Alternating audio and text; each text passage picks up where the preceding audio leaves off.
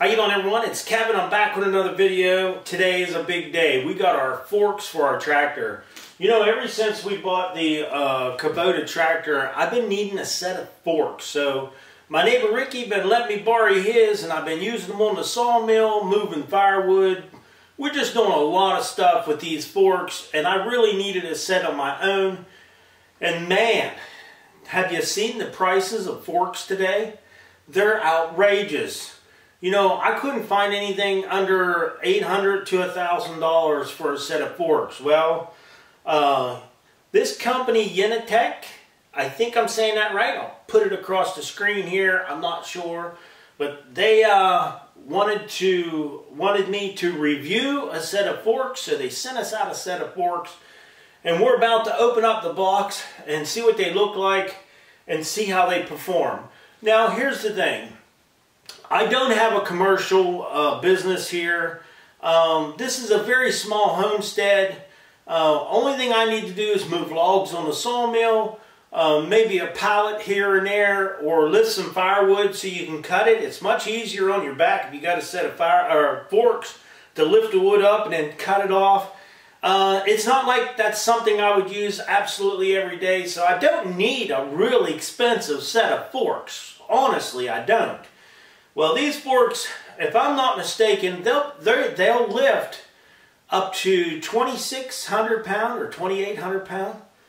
My little tractor won't even lift 2,800 pounds, so I ain't never going to have to worry about these forks. So I think they're going to be okay, but we're going to get them unboxed and get them put together and see how they work. Alright, this is the box that the forks came in, and I noticed it has a lot of tape on it. Let's just hope all the parts are in here to put these things together. I don't know. The box is pretty rough, so it's been beat up a little bit, but it does have some tape on it, so we'll see. We'll go ahead and cut the box open. This will be the first time I've had a look at the forks, and you have a look at the forks. These things are pretty heavy. They're pretty heavy, so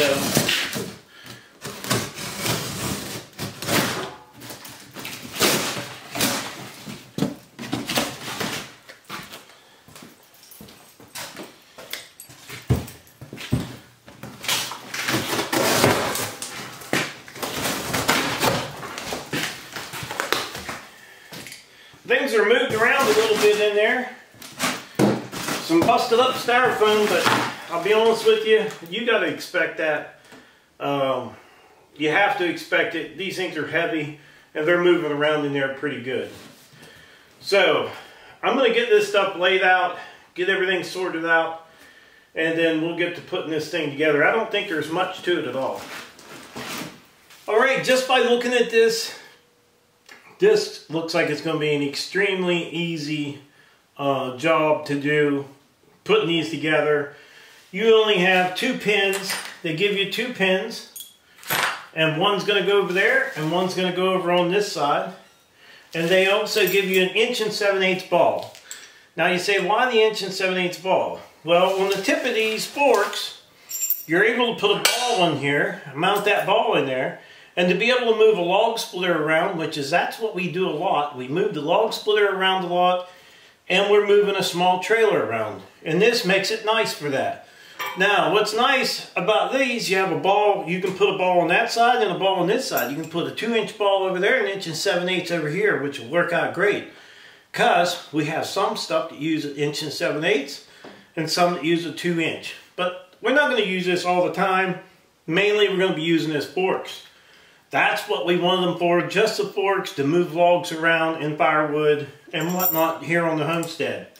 So, we're going to go ahead and get this up on top of here. Now, these are quick attach skid steer forks, so they should be able to mount right on my tractor with no problem. Man, it's going to be so nice to have my own set of forks. Now, this is the plate that's going to mount to the tractor. This thing is pretty heavy, so we're going to get it back here and set it right on top of these forks. Like I said, it's pretty heavy. You might want to get somebody to help you on this part.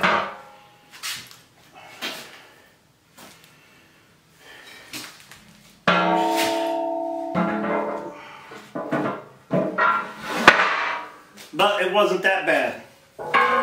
So now that we got them set up on there, all we have to do is take our pin, slide it in the hole. Once you get it in the hole there, you're going to take one of these little clips and slide it right down in there. And do the same thing to that side.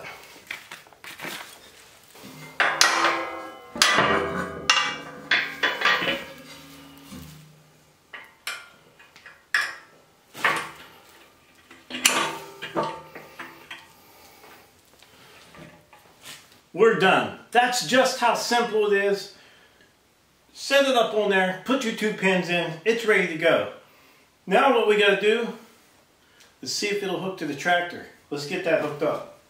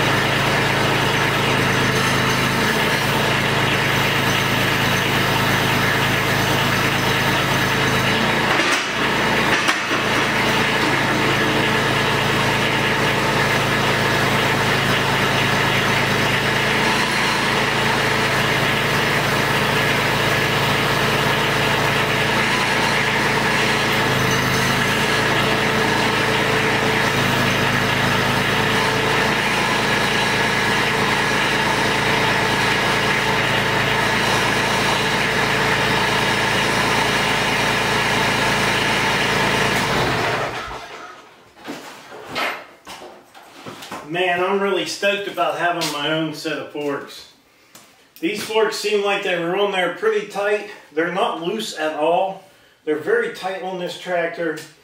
Now, one thing I can't do with these forks that I could have done with Ricky's is move them in and out. But it's not often. I never even moved Ricky's when I had them on there. I never moved them in and out anyhow. These look like they're set up just perfect for a pallet or even for what I need to do as far as moving logs. I think they're set up just fine for me.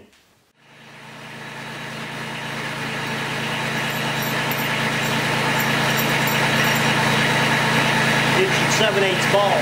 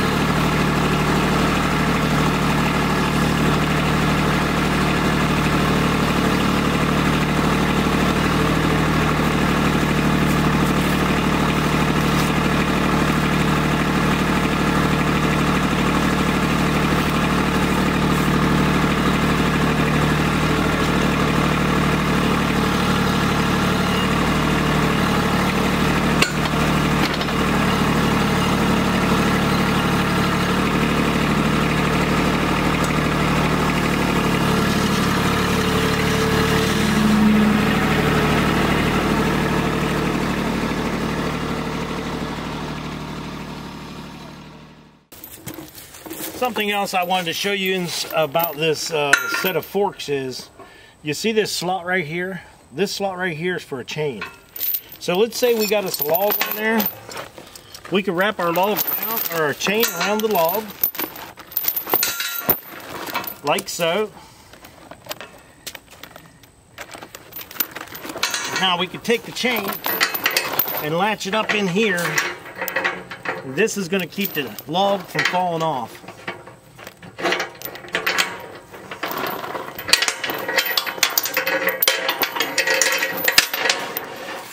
That's going to help. That's going to keep this log from falling off the forks.